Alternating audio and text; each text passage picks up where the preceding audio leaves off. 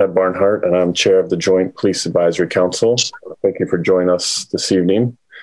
We have a brief agenda, but would certainly open it up to public conversation as well.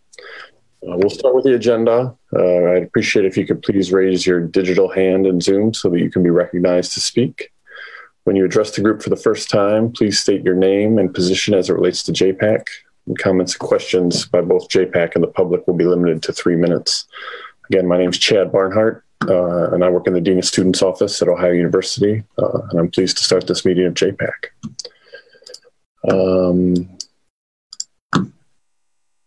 In those documents that I said I was looking for, we had talked previously about, Jackie, do you have the agenda in front of you? I can call it up. The first thing on the agenda, the agenda that I got was old. The first thing on the agenda is to talk about forums, community forums. Sure. I know that previously Chief Pyle was working on a community forum as it really related to the history class. And I think that was set to go in late July, if I recall correctly. Right. Perhaps at the community center. We certainly want to have a public forum, and I was to meet with staff and event services today, but that meeting was canceled, so we're going to meet next week. There's still some question as to when and how the university will open publicly, but we'd hope to explore 2 spots on campus, one being the Scripps Amphitheater. It kind of has a natural tiered setting and a natural stage. Wait, hold it, Chad. You're talking about the class that we're offering to the police? Or no, forum? About a public open forum. Public open forum. Okay, I just wanted to get it straight. Okay, go ahead. Those 2 in the public open forum. We're going to we hope to host sometime in July, and perhaps at the Scripps Amphitheater. It has that natural tier by Alden Library that may be suitable for a publicly, socially distanced open forum on campus. The other venue could be the West Portico of Memorial Auditorium.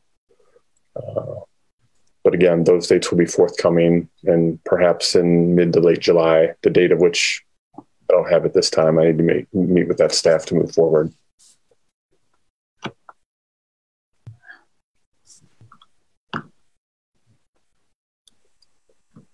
Any other comments related to that? Have we thought about how we're going to advertise that? I think we would certainly work with the city and try to work through social media. We perhaps could enlist the help of President Nellis and Mayor Patterson as well to push that more broadly.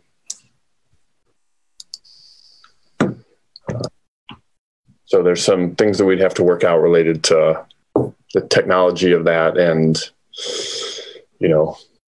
how many microphones does event services have, and kind of in the weeds kind of stuff, but we'll work through that part. But hopefully we'll be able to do it in July. I'm hopeful. Any questions or comments related to that?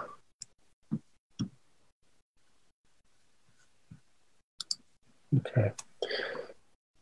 Agenda item number 2 is update on course development for APD and OUPD's history of racism in America. Jackie, I know you were working closely with other faculty. Yeah, and we're meeting very regularly about it. It's set to begin at the end of July. We're going to have a 90-minute class every other week for basically 5 separate classes, 90 minutes each. And we will definitely do the class again for the public. We're going to do it through the Ping Center is the plan. Probably not until the fall, though. And the Ping Center wants to record it and put it on their YouTube channel, and also make the class available to especially do it for teachers, grade school teachers through high school. So we will present it to the public, as well as the course that we'll actually present over those 5 separate sessions with both police departments. Just to clarify, the Ping Center or the Community Center? Okay, 2 separate things, because I'm acknowledging both that we're going to do it at the Community Center with the police beginning in beginning in July, and then working our way every other week for 5 sessions. But we also, there was some questions at the last meeting about whether or not we could make the course public. So we will also do that through the Ping Center, which will be completely separate from doing the course with the police.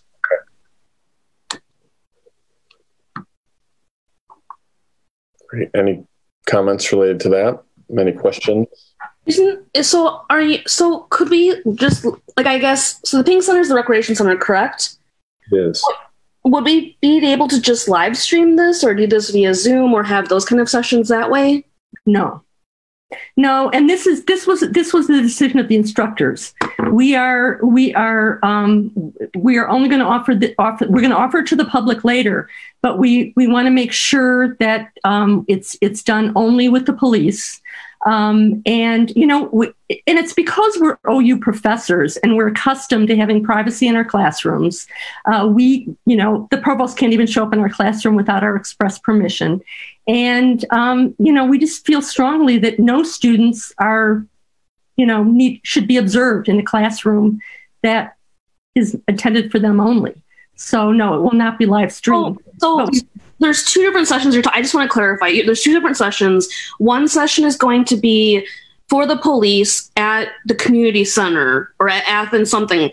The second group is for the public at Ping.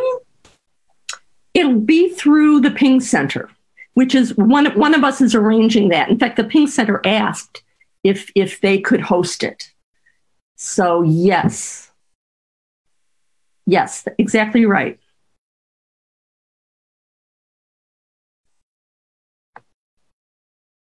And that's probably going to come later in the fall. Any other questions about that particular topic? Are there any questions from the public? Ellie, is there a question that you might have? You can see your name in the participant chat.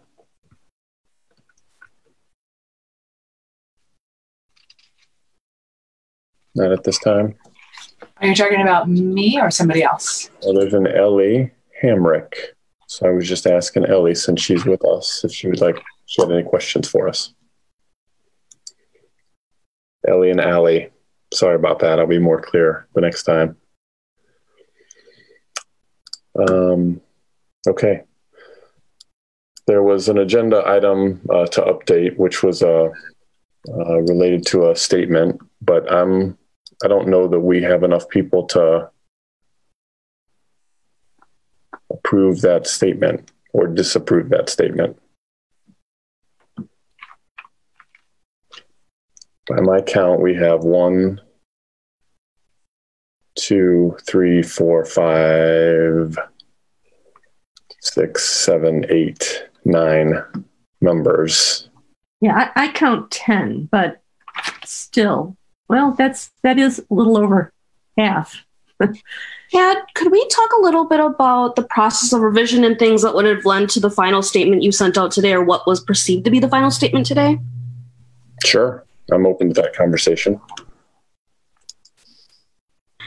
Oh, I just wanted to know, so what had been changed from the revisions Jackie made to that final one we got sent? I think at 2:33. I'm sorry, it's been a long day. I looked over and I didn't feel like I saw a lot of differences. Marika advocated for the addition of both Black and African American in the statement. Can I ask? Chad and I were talking about that before. I don't understand the distinction between Black and African American, and I think it. Yeah, I think especially with teaching the course this upcoming year, it's going to be important to talk about the differences. Maria's currently at oral surgery, so she's on the call, but she can type out in the chat as well her response because she's a little bit more nuanced in it. But essentially, they're 2 different complete identities. I think she sent an article we both looked up in terms of why people might use Black and why people might use African American. I know for a fact some Black communities do not see themselves as African American because they do not have ties directly to Africa. They came from the Caribbean or other places as well. And so they go by Black, but it is a very hot button issue in the community. And so, which is why we made the distinction between the two of them. I think she'll probably type something that's a little bit more concise than what I was saying. But I think that it's important to make sure that we're addressing both because it's impacting both communities, but it's also important for us to know that we're nuanced in these discussions and these terms for diversity and inclusion.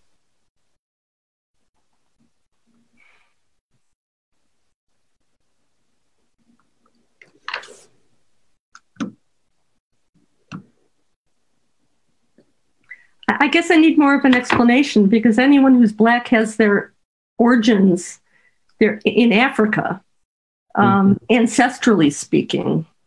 So I just, to me, it looks like a typographical error. I think also that we need to listen to these communities who are asking for this distinction. As far as I know, no one on this committee is Black or African American, and it's been heavily contested in DNI and in online narrative. And I think, I understand your desire for brevity and certain things and cutting things and making it very concise, but I think this is an emotional, passionate, powerful issue for Americans all over, whether that be Black folks, African American, other people of color. And by honing it down and taking out words like that, I think we can add those in. I think it's important.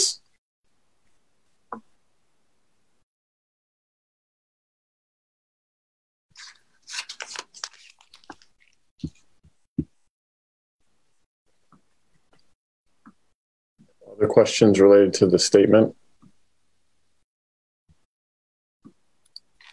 Where and when will the statement be published once it's successfully voted on?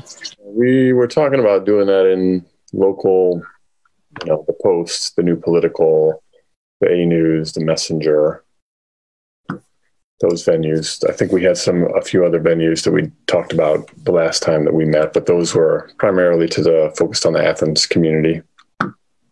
And also papers or venues that students would have access to as well.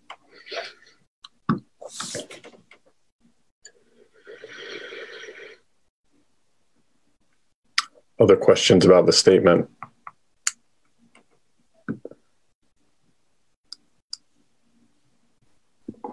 Questions about my email related to the statement?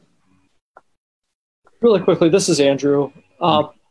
Could you, for the purpose of the public discussion, so that people that are viewing this at home or as a participant understand what the statement is and the purpose, just a really, really brief synopsis for the viewing public? Sure.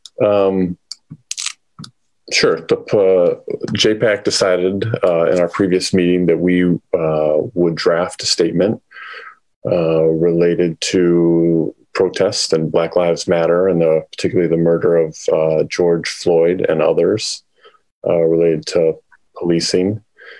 It talks about systemic racism that has plagued the U.S. since its inception.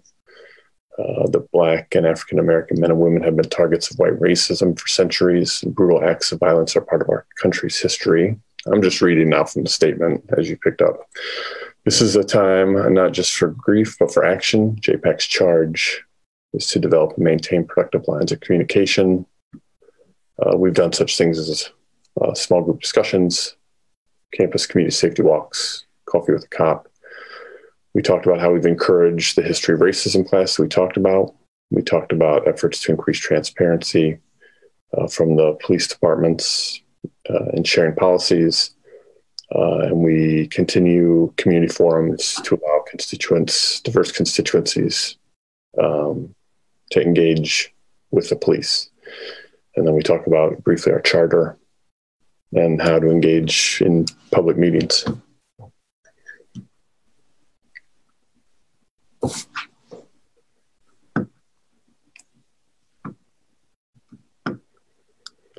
We had decided that as a group, well, I should say I, as chair, had decided that as a group we would take a vote on this. We got some feedback, and so I don't recall, number one, a time that we have voted on a particular instance. but I don't know that we have a majority to take a vote. Well, we do have 10 people, and if there are 19 on the committee, we have a majority, but still, we might not have a majority unless it's unanimous. We don't have enough people. We don't have enough. We won't have enough votes. Andrew Powers, Chief Powers.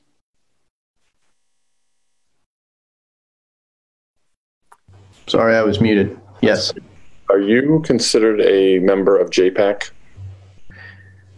That's an interesting question. I think both the chiefs are considered permanent members because obviously if we're not members, then we're not here to hear the feedback and to hear what people have to say. I don't believe, I mean, I don't recall a vote ever being taken on anything either. But I don't know that we would vote. I don't know that I would feel that it's appropriate for us to vote on. I feel as though JPAC sort of speaks for itself in some respects, and it shouldn't be the police chiefs that are voting on how that should look. Mary Catherine, you have a question. Yes, thank you. Just one tiny change I would like to propose to the statement as I'm reading through the final version. If we can change, if people would agree to change men and women to individuals or to people to make sure that we're inclusive of non-binary trans folks as well, who have suffered from violence in similar fashions, I think that would be good. And also, there's some things happening in the chat, which I don't know if everybody has access to the chat, because I know Jackie said that she can't see it sometimes. But I wonder, I feel as though I would feel bad. Like I wish we could have gotten this out way earlier, but just with everything that was been happening. But I feel like we really do need more members of JPAC here to vote and to hear concerns, because I didn't even think a lot of people chimed in on the statement. It has predominantly been, I feel like, me, Jackie, Maria, and Karen. And I want to make sure that everybody's having a chance to really look at this, because it's a really important statement and we're already behind. And I want to make sure that it's good and what people actually believe in and will support. Okay.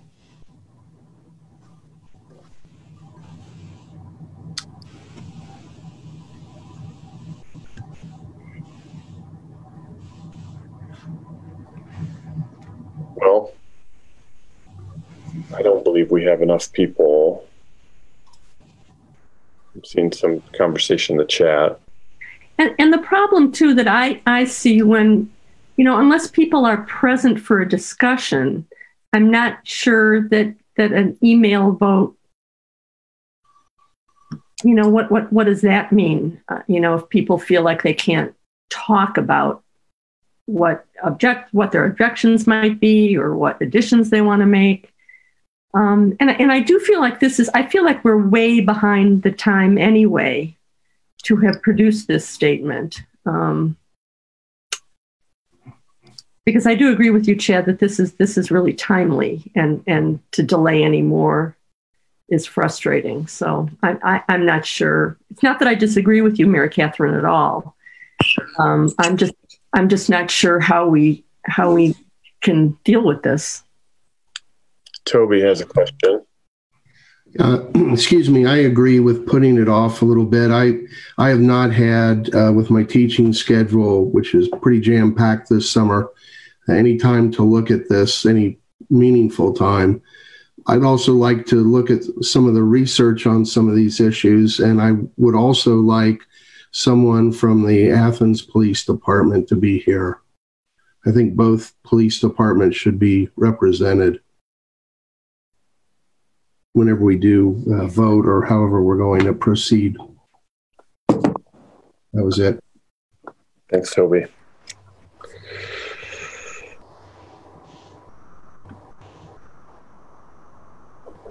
Other comments related to that, to the statement? Amanda. I see her. Hi. Hi. Can you hear me? I have horrible service. I can hear you. I'm Amanda Graham. I'm the representative for classified employees at Ohio University. I also work for the Division of Diversity and Inclusion, and I strongly agree with Mary Catherine and Maria on multiple areas. I had made some edits to the letter, but it was at the very last final hour. And I would appreciate the chance to send them out to everyone if that's what we decide on. But in addition, while I do believe this does need more editing, it is very time sensitive. We are well past the time that it should have went out. So while we need to make edits, we need to do it on a short time frame.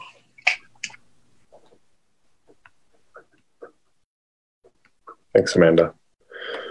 We're meeting at a pretty rapid pace, and I don't know.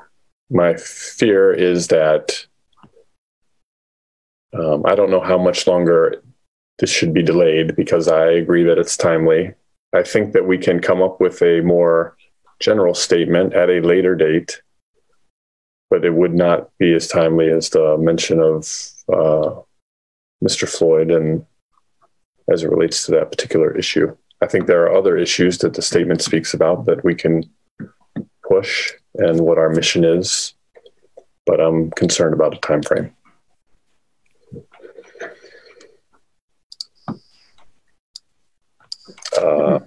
John. Yeah. Hey, so I would certainly appreciate the opportunity to read Amanda's thoughts and edits. But I do agree with the time issues. So an idea maybe would be that we need to agree to have a vote via email, because with difficulties with getting everyone scheduled in a Zoom call, and then limitations on availability of the Zoom account, perhaps, if people, anyone who wants to read and chime in, plan, like any thoughts or revisions or edits need to be sent out within, I see Amanda's put maybe 24 hours, and then everyone who wants to vote, vote needs to be in by the end of the day, Friday or something like that. If we just set a specific time limit on it, and just because I don't know when we would have more of us together. Right. My fear is that as revisions continue to roll in, we're going to get past 24 hours and we're not going to come to a consensus on a final statement to approve. And let me say, and I'm speaking here strictly as an academic who has co-authored stuff many a time.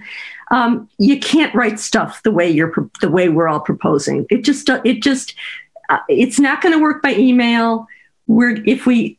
And I'm not saying that more edits aren't welcome. Everyone should have a voice. I'm simply saying that we're not going to be able to come up with a statement and a consensus doing it in this manner. It just won't work. Which leads me to think maybe we shouldn't do a statement at all. Is all I'm saying.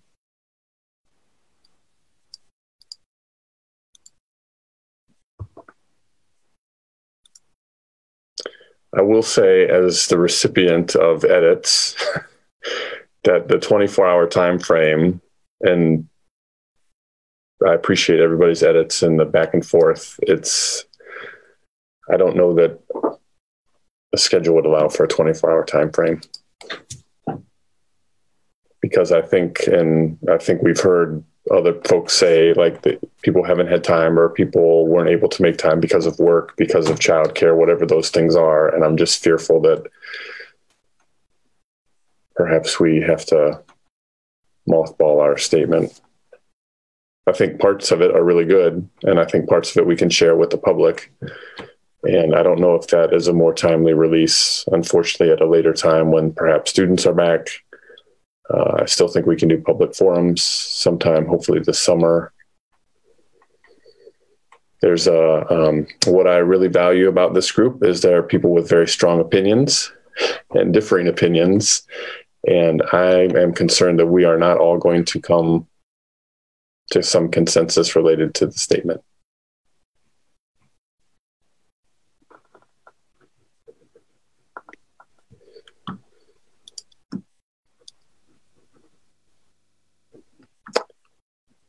Would someone like to chime in, or does anybody have any additional thoughts? I'm gonna pop in quick before Andrew. I'm Mary Catherine Tran. Sorry, I didn't say this before. Underrepresented constituents at the university. I agree with Maria. Made a point in the chat talking about maybe working this summer to make a general statement about our support of the Black Lives Matter movement and police brutality, and talking about what we're going to do the start of the academic year in terms of like the launching of the class in July, and talking how that went, talking about future opportunities for engagement. But I think everybody's right. Like we're too late, not too late to say something, obviously, but I think that every day we pass, more and more people, there's more and more things happening, right? And so I think maybe if we can come up with a cohesive thing we work on this summer, make it a goal to finish by August 1 to have ready for by the time folks come back to campus and stuff gets started again, that might be a good angle for us to go with. So we don't look like we were just dragging our feet, because we weren't trying to. We're trying to get 20 or 25 people together, right? But I think that might be a really good way to go about this. I'm comfortable with that. Oh my gosh, there's stickers. I'd like to say, instead of a statement, why not think of it a little bit differently? Why not think of it as an invitation? So when I read the statement, I think there's a lot of good information in there. However, it seems to me like it is this body airing out as opposed to inviting in. And I would view the purpose, at least in part, is when I look at the JPAC charter and its charge, is to represent or to bring in outside voices. Maybe instead of an overall general, let's say it's a general statement, but instead of it being the statement, it's an invitation to allow people to provide their voice into here. And JPAC being the, I don't know if intermediary is the right word, but being a sounding board and being a place where people that have concerns, people that have questions, people that have may not have a good outlet to create bridges and connections, which is really part of the purpose of this, that we're really a listening source as opposed to a source that's creating statements and pushing out agenda items. I hope I'm making some level of sense that, really we could invite concerned members of the public to share their concerns with JPAC specifically, and JPAC as a community body can look at those concerns and see if there's trends, if there's specific things that can be focused toward our local police, because really our area of ability to make change is on the most local level, and that's kind of the purpose here. So if we have that opportunity to do that and to be that intermediary and to build a bridge between police and community, which is the purpose, then I see that as being a statement, I guess. I like your use of the word invitation. Sure. Any more conversation related to the statement, and or are people comfortable with that? That's something that we could release in late August or early September? Yeah, I really like Andrew's idea. And it would give us the opportunity too to let more people in the community know about JPAC, that maybe we should look at it that way, that this is an opportunity for us to make ourselves better known and to make people understand that they have a voice here. I really like that idea. Seems as though the chat agrees. Maria and Mary Catherine agree. Okay. I'm going to consider this issue closed unless anyone else has any comments related to this.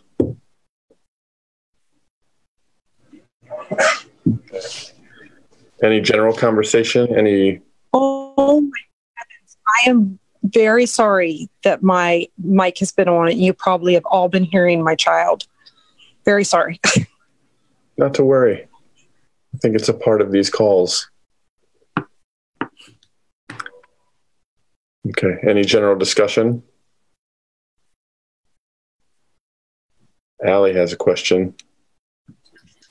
In terms of being a liaison with the community, I had a question from a community member about local our police department's use of force policies. Where can somebody in our community go, or who can they speak to find out kind of what the policies and the rules are locally for our PD?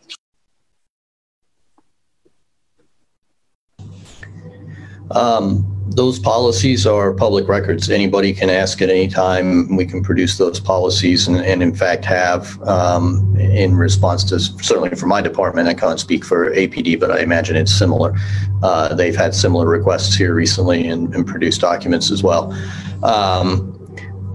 We're in the process of kind of formulating the best way to share information relative particularly to some of the calls for reform and some of the recommendations like 8 Can't Wait and other things like that have been made.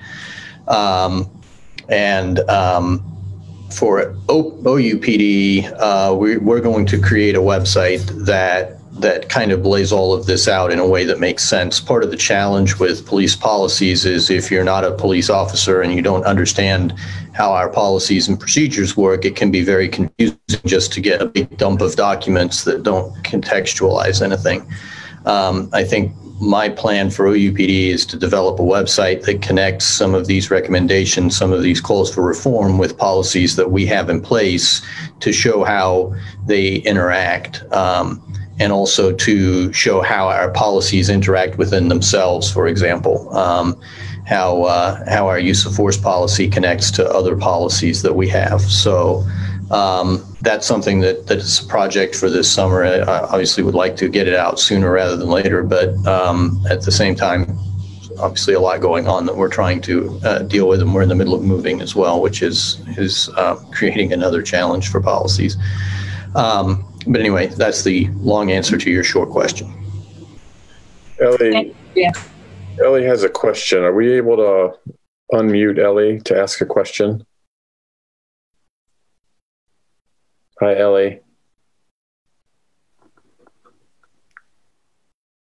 What question do you have, or what comment do you have for us?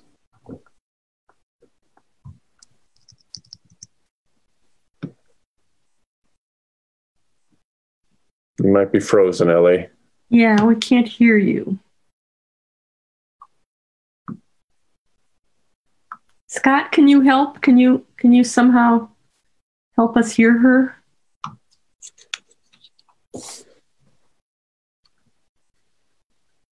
She's going to type her question in. We'll wait for it.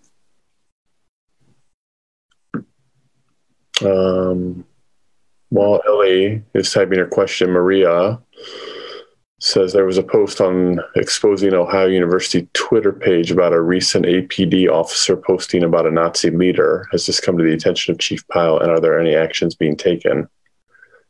I don't know that anybody's here from APD to respond to that, Maria.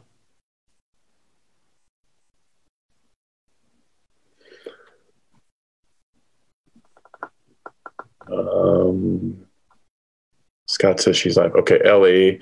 The question from Ellie says, does anyone know if APD has mutual aid agreements with other police departments? I know about Dayton, and I'm wondering if there are others.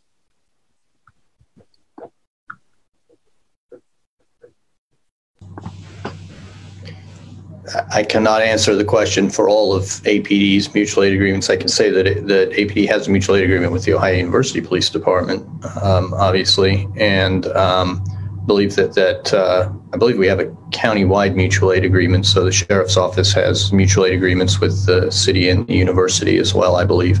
What other agencies APD has mutual aid agreements with, I couldn't speak to. I don't know, Mayor, if you're able to answer that or not.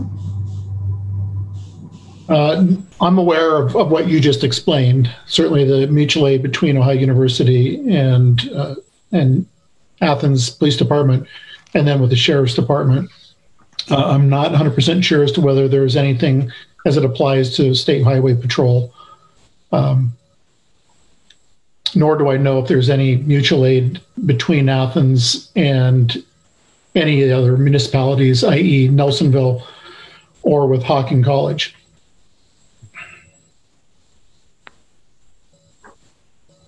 Thanks for your question, Ellie. Other questions or comments? Looks like Ellie had a follow-up question asking how she could find out about those mutual aid agreements. Mutual aid agreements are a matter of public record, so I think making a public records request, and I would defer to the mayor as to who in the city would handle those kind of public records requests. Certainly that would work for my agency. If somebody asked for a copy of all of our mutual aid agreements, we'd be able to produce those. And for the city, it would be directly to the Athens Police Department, Acting Police Chief, Captain Ralph Harvey.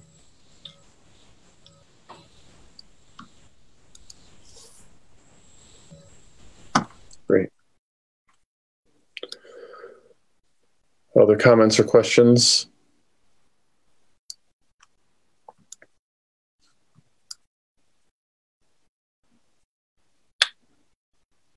Okay. Okay. Hearing none, I think that brings our meeting to a close. I appreciate everybody's time tonight and appreciate you all being with us. Hey, Chad, before you close, can we clarify next meeting? I think our regular meeting schedule is the first Thursday of every month, but not during the summer. So I don't know if I missed it and we already have one on the books, I apologize, but could you maybe just address that? We don't currently have one on the books. Thanks for raising that question, Chief. We don't have one on the books. Typically, it's the first Thursday, as you mentioned. That first Thursday would be July 2nd, but I think for many people, July 3rd is a holiday. The 4th is a holiday that's moved to the 3rd. So if we did a July meeting, if people want to do a July meeting, we could do it on the 9th. I would advocate that we move the next meeting to August. But if people want to meet in July, that could be a possibility. Do people want to meet in July? I think maybe for me at least, and I know folks in my area, people are kind of solidifying if they're taking vacations or if there's situations happening where they're not going to, like, there's a lot of things happening right now. I would move for August if possible.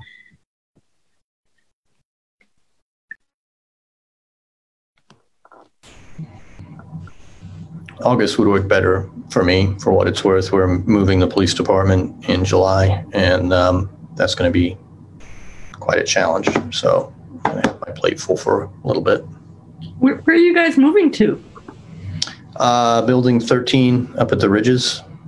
So the first floor just to the left of the Kennedy Museum as you look at the front of the building. Sarah, you were going to say something. Yeah, just sorry if I missed it, but do we have a date for a fall, like the barbecue?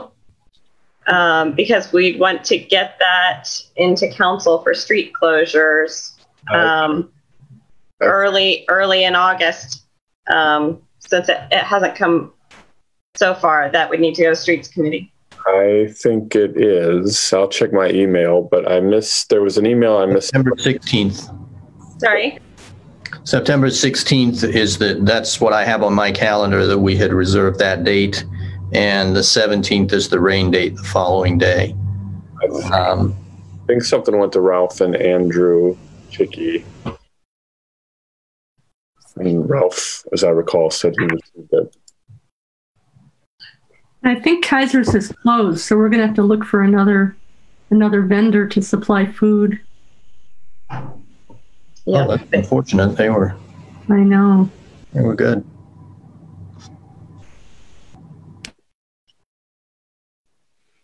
Okay, so to sum up, we'll look for a meeting on Thursday, August 6th at 5:30. Normally we meet at 5. Do we want to change to 5:30? I suggested this meeting go to 5:30 because there was a request to have the public be more accessible to the public. I don't. Okay, so 5:30, August 6th.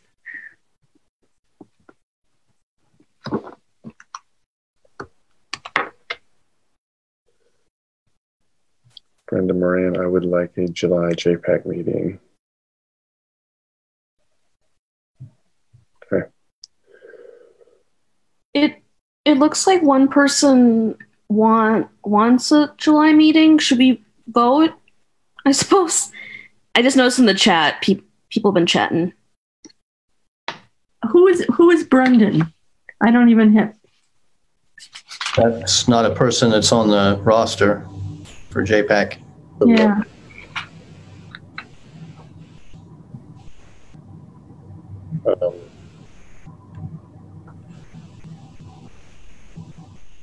Brenda, I appreciate your comment. I believe we'll have our next meeting on August 6th.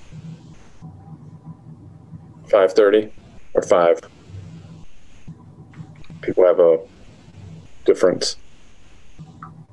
Can we just do 5? That's when we normally meet during the school year, but. Oh, I see Maria's point about barbecue and COVID. So the barbecue will be tentative at the yes. That's right. By a strong word. Okay. All right. Thanks, everybody. I appreciate your time tonight, and we'll see you again in August. Wait, did we decide 5 or 5:30? I'm sorry, Chad. Did we decided 5? Okay. Allie, were you putting 5 o'clock up, or did you have a question? I think I was about to wave goodbye. Okay. Very good. Even better. All right. Thanks again, everybody. Take care. Bye-bye.